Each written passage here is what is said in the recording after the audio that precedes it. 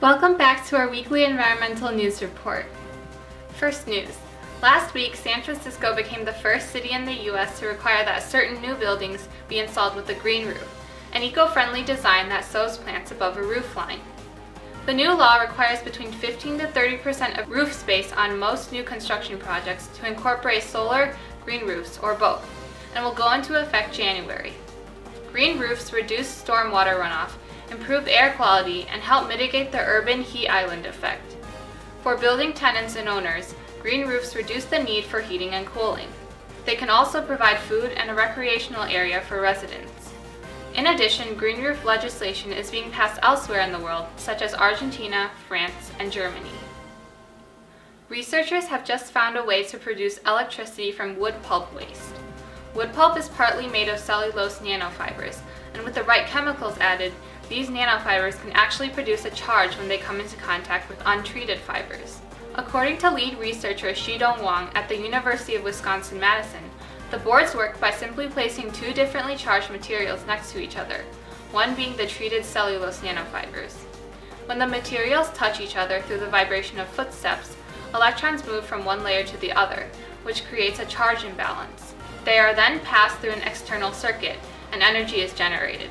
This means that we could one day power lights and batteries just by the force of our footsteps on floorboards. Wood pulp waste is also cheap and plentiful, so it would not be expensive.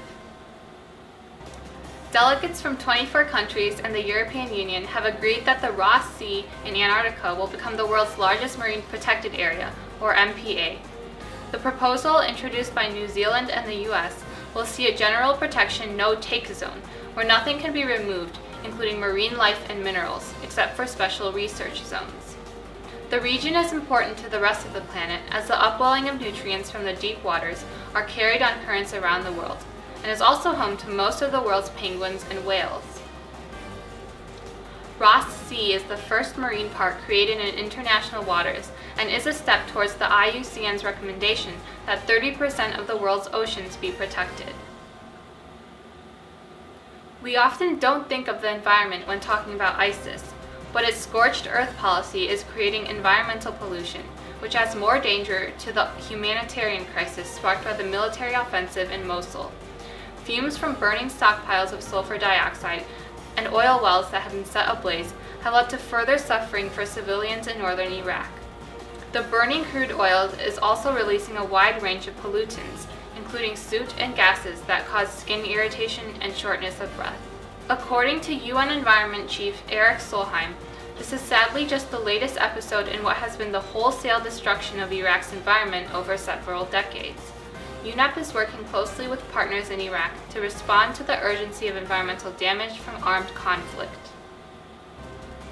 Tesla CEO and billionaire entrepreneur Elon Musk unveiled solar roof tiles that eliminate the need for traditional panels and a longer-lasting home battery, which Tesla calls the Powerwall. Each of their 4 different styles resembles fairly closely a current roofing material style, and each is also transparent to solar but appears opaque when viewed from an angle. As they're made from quartz glass, they should last much longer than an asphalt tile, at least 2 or 3 times the longevity. Tesla claims that cost would be less than a conventional roof plus solar, and also that the shingles would be more durable and have better insulation qualities than conventional roofing. This was part of Musk's showcasing of new energy products aimed at illustrating the benefits of combining his firm with solar installer Solar City. Thank you for watching. See you next week. And don't forget to subscribe to our channel for more environmental news every week.